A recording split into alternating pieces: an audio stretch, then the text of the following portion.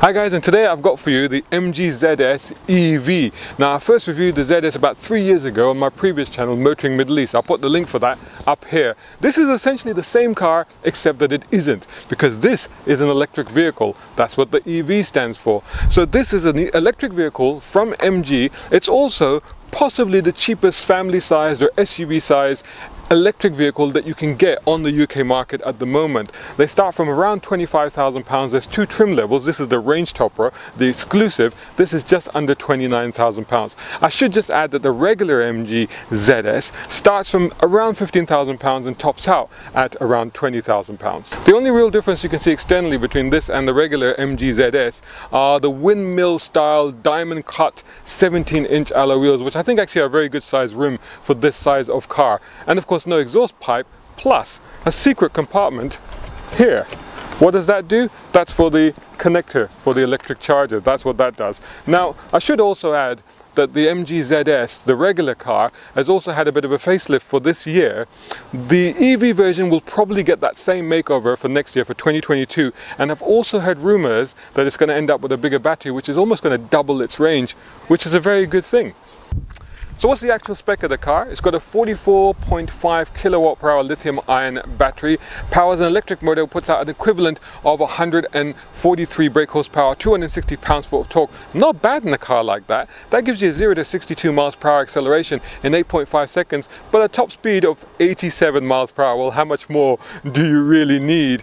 And MG claims that it will do 163 miles on a full charge. I actually did see that range come up when I got it up to 90% charge. And talking of charging, on a fast 50 kilowatt charger you should be able to get 80% charge in about 40 minutes. I can vouch for that. I think I saw pretty much around that.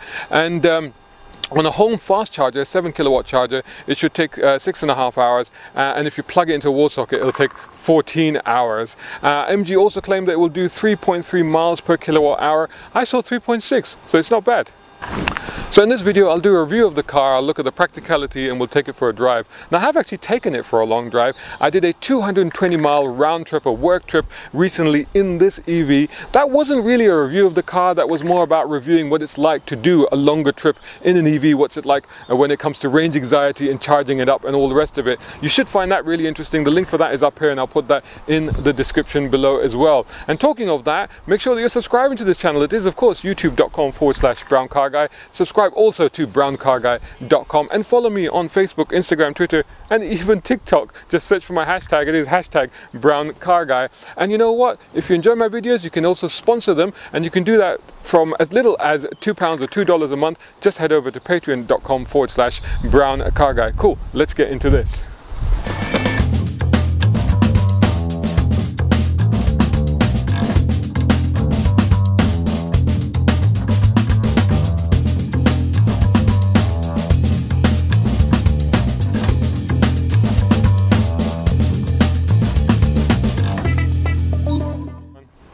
So normally in an electric car you find that the boot space has been compromised. Not in this case, because that's gargantuan. 448 litres of room. Under this floor you have a space saver spare wheel, and you could probably put a few things either side of that.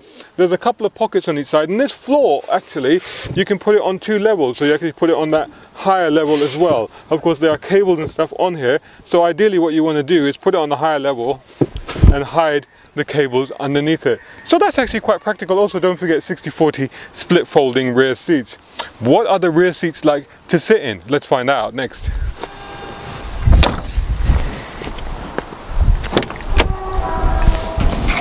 Let's just get back into this car now. One of the things that it benefits from is this quite large panoramic sunroof, which does have a blind, but I put the blind back to get more light in. So this rear is actually very spacious and very airy. I can move the headrest up there. Now this driver's seat is set for me. This is my driving position. I'm 6'2" with long legs. So considering that, this is really good. I've actually got a lot of space back here because I have room to spare for my knees. That's no problem at all. Headroom's pretty good. No issues with encroaching from the side. Shins, no issue, and even wiggle room for my feet as well. No problem at all. Good space like this. Over here we have a little pocket. There's one USB here. There is no center armrest, but there are Isofix chassis anchor points, which of course are all important in a car like that. Being a range topper, this has leather-ish seat covers upholstery as well. It's okay, it's not too bad. To be honest, it's a fairly comfortable place to travel back here, but what's it like in the front? Let's find out. Here we are inside the MG ZS. This is of course very well equipped. It's the top of the range car. There's even a little compartment down here. Look at this, a little place to put things, and of course the USBs and a power supply are down there as well. I like this bit of trim here. You know, one of the things people say, it's got cheap trim and stuff like that, but it's very nicely designed. I mean, look at the way it's been done. Instant panel's pretty good with the pods on the side. You know, it's a bit upmarket. It's obviously taken inspiration from other makes and models, shall we say, but it's not too bad.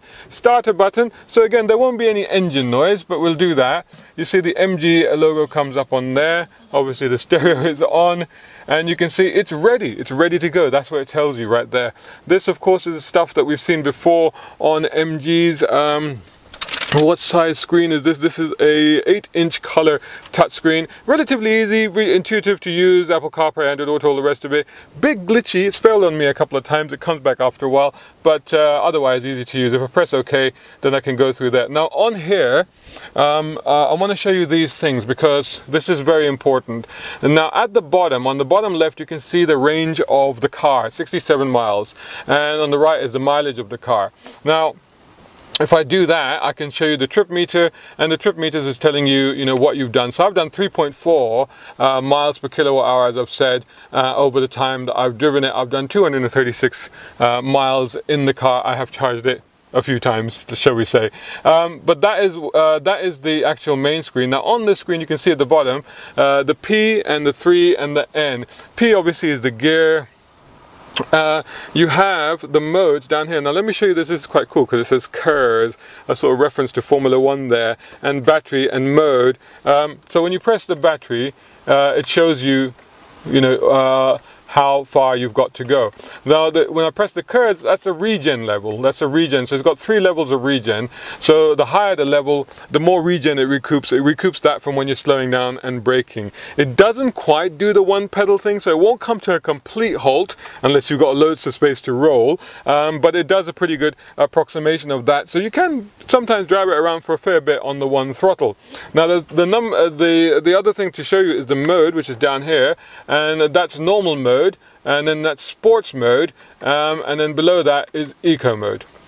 This car, like I said, is very well equipped. So in addition to the touchscreen and the AC, it's not actually climate control. It's more because you don't set the temperature and leave it, but it's not too bad. It does have, here we go, heated seats on here. It's got all the controls on the steering wheel as well, and the cruise control down there, which is adaptive cruise control. It's all pretty good. Let me run you through. Like I said, this is quite nice. I do like the way that they've done that.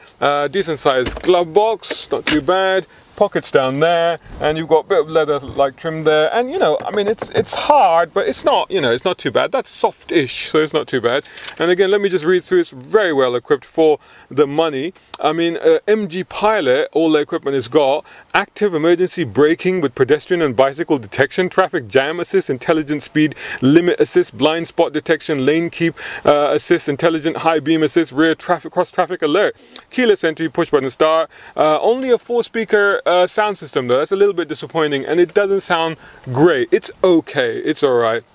Bluetooth and all the rest of it. Sat nav is there. Leather steering wheel. This is quite nice. The knurled surround on the knob. This I think that's unique to the EV.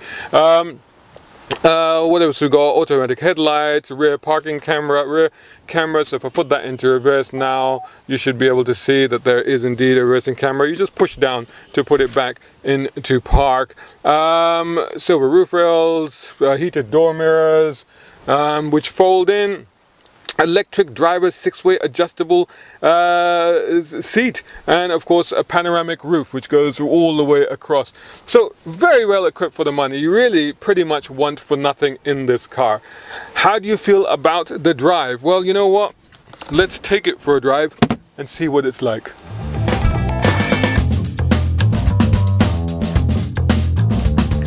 Okay, so let's take it for a drive. I'll put it into drive. Now I've got it in normal mode, but I've got the regen on maximum. It really doesn't make a lot of difference. I've kept it in maximum the whole time.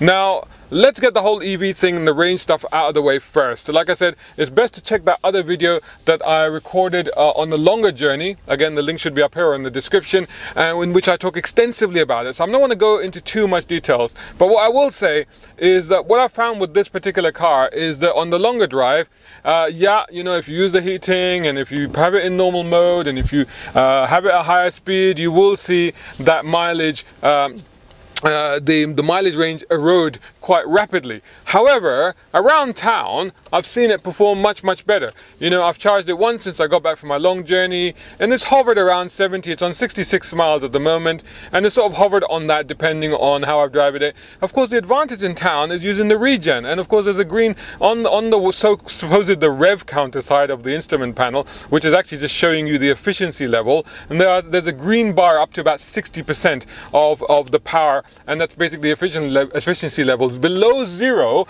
it says charge. So if when the needle dips below zero, it's actually charging. So like when I was just slowing down there, I saw the needle go down. So it's then recuperating or recovering some charge there. So I try to keep it between 20, not more than 30% in normal driving, and that actually retains quite a bit of charge. So in that sense, it's quite good. So the range anxiety part is more on a longer journey. In town, it's not that much of an issue.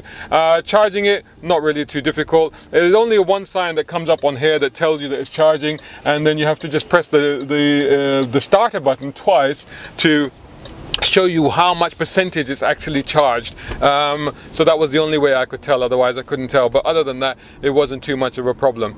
So moving on from the charge, what's it like on the go? So it's in normal mode now, and actually let's just for a moment put it into sports mode, and you can see immediately the throttle response jumped. It kind of leapt actually, and you can see that the throttle response is keener. But aside from that, there isn't really too much difference, you know. This is not a sports car. It's not meant to be a sports car. It's not meant to be driven like a sports car. The strengths of this car, the real benefits of this car is that it is an electric vehicle that is a family SUV. The ride of the car is not too bad, but it's a little bit on the firm side, as I'm beginning to learn that that is a bit of an electric vehicle trait, and I guess that's because the batteries live in the floor pan as they do in this car, and that kind of stiffens the chassis and the platform, and I think some of that starts to translate through to the cabin. I'm sure that in time manufacturers will figure out how to get around that particular issue, but it's not uncomfortable, it's not unduly harsh or anything like that. It's just that you feel that it's a little bit maybe stiffer than you might have expected. All-round visibility is good. You know, you're sitting pretty high, the mirrors work really well, there is a reversing camera. I haven't really struggled at all with anything like that, and as for the steering, it's very light, no feel, but you know, generally it's faithful and it's responsive. But you know, it's again no way sporty, but no issue at all. Very light, you know, very easy to use. The car is about that. The car is about making your life as easy and comfortable as possible, not making things difficult. It's about, you know, it's ideally for this sort of situation where we are now in an urban environment, northwest London, going back and forth. You know, doing. I mean, like I said, since I've been back from my longer trip, and I've done quite a few short runs here and there, and the mileage hasn't been a problem. Driving the car hasn't been a problem. Very quiet, as you can imagine, of course. Even on the motorway, it was very good. It was smooth. There was a little bit of wind noise, but it wasn't too bad at all. It was actually quite a refined experience. And with the adaptive cruise control, you could pretty much set it and forget it, aside from that nagging feeling in the back of your head about whether you're going to run out of range or not. But other than that, it was a very easy car to cruise in. But again, I think that if they do have, as rumored, a bigger battery and a bigger range, and I think that I'd like to try that again. I'd like to try a similar journey again in that car at some point. But around town, I think, is where it really shines, because I think it works really well. And again, it's one of those scenarios where, I know I said I wouldn't be talking about the EV aspect of it too much, but it's one of those scenarios I keep coming back to, and I think a lot of people are coming to the same conclusion, that if you're living in an urban environment, or you live in a town or a village where your trips are not that big, and you have the home charging facility, practicality, then these cars make sense because you just keep them plugged in and off you go. Having said that, there is a big price differential to pay for a newer car. You get a lot of spec on this car, you get a lot of kit you will not be wanting for anything, quite frankly. But overall, the experience is a very pleasant one. It's a very logical one. You can make the argument for this car, and it does succeed in that argument as long as you don't do a lot of highway miles or a lot of motorway miles. But as a family vehicle, it works really well. It's really practical, comfortable, spacious, and just does everything you need it to do. So there you go, there's the review of the MG ZS EV, and I think generally it's a thumbs up depending on your circumstances and how you intend to use it. Let me know what you think of the car, the review, anything else in the comments above, below, elsewhere. I'd also love to get your feedback on owning and living with an electric car if you have one. Thanks so much for watching. I'll catch you in the next one. Hope you enjoyed that video. If you did, make sure you hit that like button. And you know what? Try to leave a comment, try to share it. And of course, you're subscribing, right? To youtube.com/browncarguy. And follow me on my blog as well, which is just browncarguy.com. Look me up on the socials. That's Facebook, Instagram, Twitter, and even on TikTok. Just search for my hashtag, which of course is #browncarguy.